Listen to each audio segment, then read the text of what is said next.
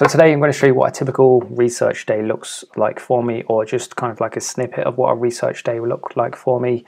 The focus of this video is going to be the exchangemarketplace.com. This is essentially where people come to sell their Shopify stores. People can list their store privately, so you can't find out much information about them. But then some people list them publicly, which means you can see their website. And once you've found somebody's website and the name of that business, then you can find out a lot more about them. So this is something I like to do quite a lot. Well, I say quite a lot actually, probably once a fortnight. I like to look at people who are doing things more successfully than me and see what I can learn from them and implement into my own stores. So if we kick the video off, then I'm on the exchangemarketplace.com. Using the website is pretty self-explanatory, so I'm not going to bore you on how to do that. But basically what I do is I search for all stores. I'll sort by revenue, high to low over here.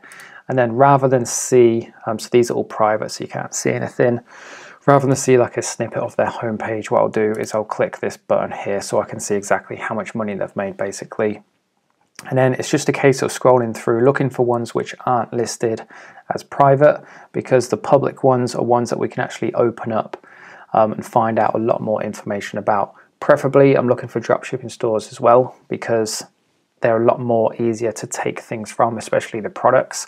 If you're watching this video and you're looking for a certain niche or a certain product range to go into, then I 100% recommend this strategy, because within the space of a few minutes, hopefully after watching this video, you will have discovered like a multi-million pound or multi-million dollar product. So I'm just going to scroll through these. I already have Lenny Lemons up. That's going to be the store which I'm going through in this video. But just to kind of show you what the process looks like, really, I'm just looking for different websites which are public, which I can kind of take some information which are actually valuable to me as a dropshipper. I'm probably going to stay away from Smart UV actually. I can see that they've not done much recent revenue, and they did loads in the past. So what I'm guessing is that these guys started up during COVID when people were a lot more germ conscious and kind of capitalized on the UV market. So this is the store I'm looking at, Lenny Lemons. So let's open it up. The Exchange Marketplace gives you kind of like a summary. Like I said, you can learn so much about a business. It gives you kind of like a summary, and you can learn so much about the business. So it's called Lenny Lemons. It's fashion and apparel. It's established business. It is actually a dropshipping business as well. And they are asking $20,000 for this business. And I think, if I'm not mistaken, it's turned over nearly $9 million. So to me that sounds pretty cheap, to be fair. I've had some of my stores valued in the past, and I mean this was a couple of years ago actually, and they seemed heavily overvalued. So for these guys to only be asking for $20,000 is pretty good on the surface. Obviously I have to dig a lot deeper before I can give a more accurate judgment. So we'll take a look at some of these images. They have a 15% returning customer rate once this opens up, which is brilliant. One of the hardest things to do as a dropshipper, purely down to kind of the logistics of it and how well or how high quality your products are, and how like quickly you can get them to your customers as well. Unless you can do both of those things really well, then it can be difficult to have a high customer returning rate. But these guys do, which is brilliant. It really helps with the sustainability of your business. It's back in 2018, did nearly $6 million. We can see their sales by social source are predominantly Facebook and Instagram. So from that we can learn quite a lot. We can obviously see, once we've seen the products in the niche, that the types of people who are buying these products are on Facebook and are on Instagram. So if you wanted to take inspiration from this and replicate it in your own way, then you know exactly where your customers are. So if we work our way down, it's always interesting, or at least to me, maybe I'm a bit of a geek, I like to know why people are selling businesses. Is it because the trend has just completely passed, in which case there's nothing that I can learn from it and I'll just move on to the next one. This guy says, or person says, he's working on things that he's more excited about. Time is limited. What's involved in running the business? He has a customer service person. That's one of the first things that I outsourced, was customer service, because it's just an absolute pain and it's so time consuming. It's so time consuming, so I don't blame them, especially a store of this size, to be doing that sooner rather than later. Time to run this business, 2 hours per week, which is probably a little bit on, or maybe at the moment if it's not very active. I was going to say I spend a lot more than 2 hours a week on my business, so I would struggle to see how it could be this little unless it is inactive, which I think it is, judging by these revenue numbers at the moment. They're in the baby and children's space. I did recently just put out a video stating this is one of my favorite niches. They have a strong social media following, which is awesome. 400,000 different followers, which is huge. That alone is probably worth the $20,000 in itself. It says here, our goal is to build Lenny Lemons up to its dominant brand and resource in the baby space. I think we can easily be a 50 million year company, $50 million a year company with the right strategies. I started the company initially by myself, all self-funded out of my mother-in-law's house. So it just goes to show, building things to this size can be done by anybody. All you need is a computer and access to the internet, and just one person. That's all you really need to start a dropshipping business of this significance. We have dropshipped the most of it, and recently we've launched our first private label products, which is great to see. So anybody who is watching this and maybe a little bit established already with dropshipping, is something that I've done as well, is naturally I've progressed the products which have established themselves and got some traction and proved to be profitable. I've private labeled them as well, because as you can imagine, instead of buying one unit at a time and drop shipping it, if you're buying say 5,000 units and putting your own logo on it, the profit margins are significantly higher quality too, because it can be quality inspected a lot easier. You can establish terms with your supplier, so on and so forth. But the biggest advantage is being able to offer that faster delivery. Customers are much more likely to come back, obviously, after waiting 1 to 2 days for their product rather than maybe 1 to 2 weeks. Overall, the baby/toddler niche is an amazing space to be in. Mums are willing to pay for their little ones all day long. Completely agree with this. On top of that, I would add, so are grandparents. It'd be interesting to know the profile of these guys, kind of like average customer. I'd be surprised if it isn't actually grandparents.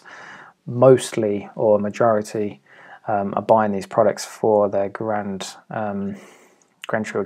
Just something else to touch on which might be useful to somebody watching this video. It says here conversion rate can probably be improved, easily be improved with better email campaigns and follow-up flow. So it sounds like they've been neglecting these somewhat. These are a huge part to any e-commerce business.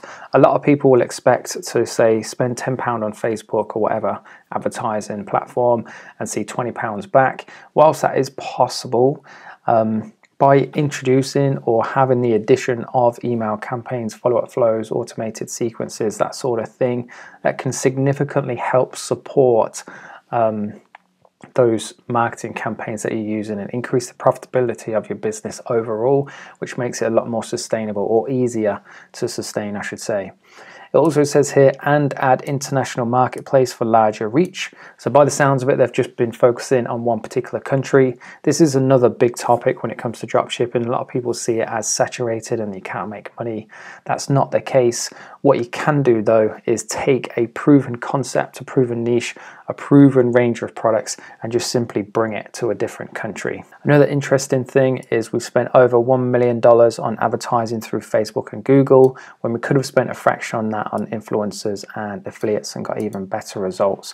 There are many incredible mum bloggers, influencers, so on and so forth. Completely agree with that. So whilst I would still consider or plan or strategize to have Facebook or Google as kind of like your main advertising budget, introducing the strategy of having influencers and affiliates on board is an awesome way to kind of build your business for very little effort.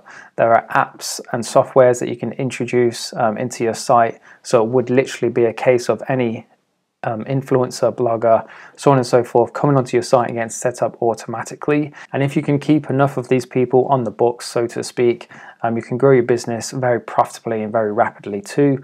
Two of my favorite companies that have kind of used and adopted this strategy to become very successful are Gymshark. I believe they kind of dominated the YouTube influencer space when it comes to fitness clothing, and also My Protein too. They did a similar thing and made use of influencers to kind of grow their brand. Just something else I want to point out which I found quite interesting. This person says they've been to China twice to visit factories and the Canton Fair. I did the Canton Fair in April 2017. If you ever want to go somewhere and just be completely overwhelmed by the sheer size of it, go to the Canton Fair.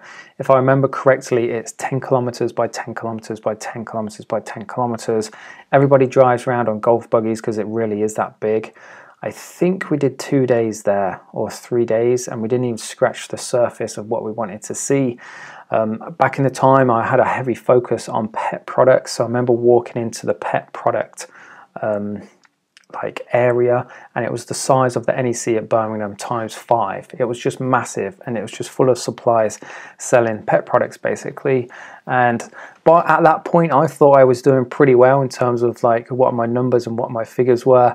But everybody I spoke to didn't want to talk to me because I weren't big enough basically. Unless I was ordering minimum a container load of something, then they wouldn't even give me the time of day. So it's a great place to go where it really does put things into perspective of how much opportunity is out there. And it's also a great place to go and meet people as well. Just to quickly go over the revenue then before we take a look at the store, we can see that they went from nothing to something very big very, very quickly, and then since then it's kind of dipped up and down. It kind of looks like they made a bit of money and then neglected it and then wanted to make a bit more money, so they kind of ramped it back up again, and now they've kind of neglected it. Maybe because their heart wasn't in it. It's very difficult regardless of how much money you're making, at least from personal experience.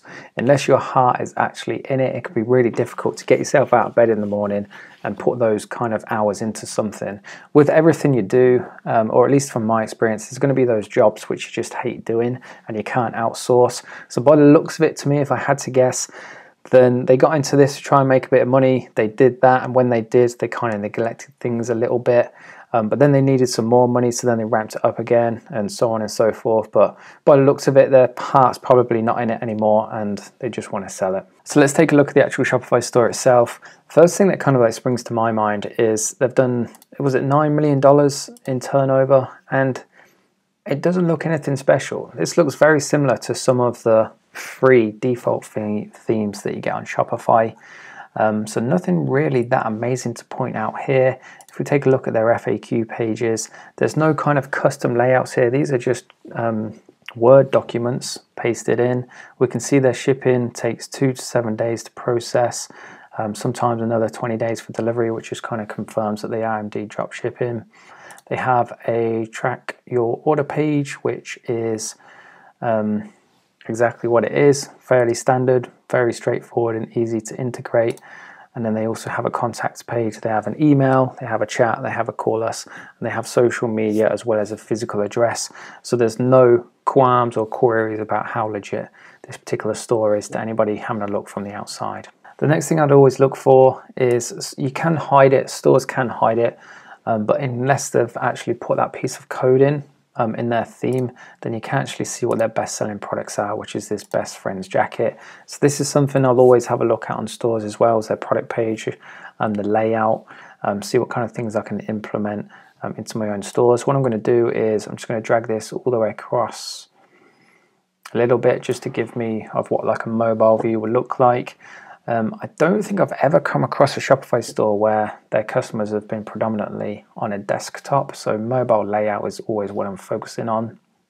And these guys are quite interesting, so it doesn't follow the stereotypical layout of a Shopify store. It actually has a bit of description, has shop pay as well, which is interesting. They have these custom variant buttons, which looks nice. It just doesn't, at this stage, in this view, it doesn't look like your stereotypical Shopify store, so it differentiates itself from anybody else selling these same products, which is good.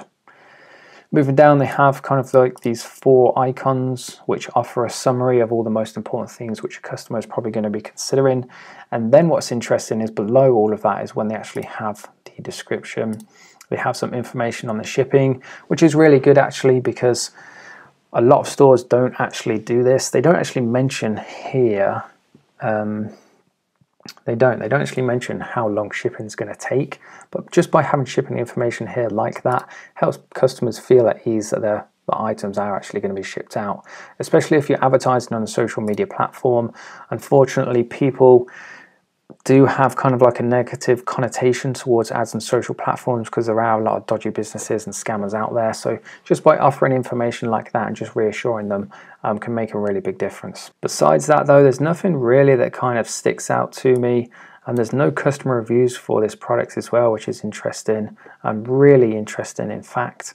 But what I'm going to do now, just to confirm it to myself and you guys watching the video, is just make sure these guys are indeed drop shipping. So with my koala inspector. We'll go to products, we'll go to bestsellers and see if we can find any of these. So this looks like a pretty generic product which would be able to find.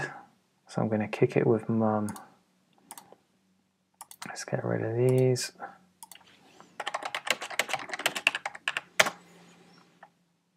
Let's see if we can find it. I think I'm going to kick it with mum today. So straight away, it took 2 seconds to find one of their best-selling products of a $8-9 million store is in fact available on AliExpress. So it's tried and tested, it's proven, we know it works. So if you're watching this not sure quite what product to sell, then I definitely would recommend trying this one. We'll try this, the Best Friends jacket.